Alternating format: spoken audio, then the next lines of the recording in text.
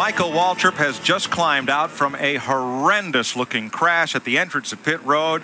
He went over to talk to Shane Hall, the other driver involved. Look at all that's left of the Pennzoil Pontiac at lap 213. Here's what happened.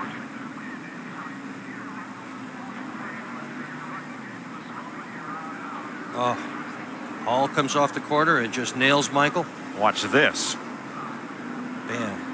Thank goodness for those water cans there. I'll tell you, that took a lot of that impact away.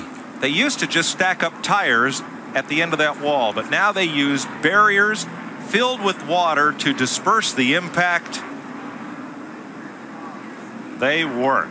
Yeah, and it's a good thing too. Boy, that was shades of Michael Waltrip's crash at Bristol where the car just stopped.